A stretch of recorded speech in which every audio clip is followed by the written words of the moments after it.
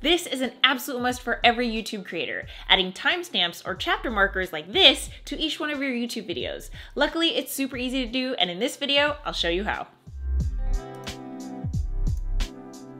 First thing we're gonna do is actually create our timestamps. So what I do is when I'm reviewing the final draft of a video just like this, I'll play the video and then just make a note of each chapter and their corresponding timings. So what I do is I open up my notes app and then I just write the time and then the chapter right next to it, just like this. So you're gonna have the minute, colon, seconds, and then the name of the chapter. I try to include keywords that are searchable in the chapter name, just because I know that, you know, this just will help with searchability if that's obviously relevant. If it's not, then just name the chapter whatever you want. Now, 3 very important things to keep in mind when it comes to your timestamps. The first is that the very first chapter that you list has to be 0:00.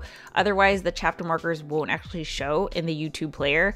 These timings will still be clickable in your YouTube video description, but if you actually want the chapters to show up in the YouTube player, you have to include 0:00. So what I usually do is just kind of come up with a different name for the same video, or I just even write the title. Next thing to keep in mind is that you do need at least 3 chapters for the chapters to show up. So make sure that you have at least 3 chapters. And then the last thing is there needs to be at least 10 seconds between chapters. So basically each one of your chapters has to be at least 10 seconds long. You can see here that this first chapter, my intro, is 20 seconds long, so that's okay. But there definitely needs to be at least 10 seconds for each chapter.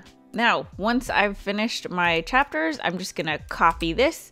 Then I'm gonna head on over to YouTube, and in the video description, that's where I'm going to just paste these time markers. And once I hit save like this, you'll see changes saved down here. If you open up the video, you should be able to see the chapter markers, and here they are.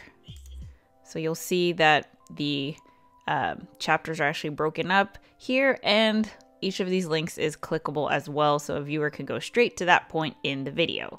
Think of the timestamps like the table of contents in a book. Not only does it make for a better YouTube experience, but it allows the viewer to find exactly what they're looking for when it comes to your content, and it allows them to easily replay any section of your video if they need to, which is super helpful for tutorial content. Timestamps also help with the searchability of your videos because these timestamps actually show up in Google searches. So like I said, a must for every YouTube creator. So if you found this video helpful, let me know in the comments, and I'll see you in this video next. Catch you guys later. Bye.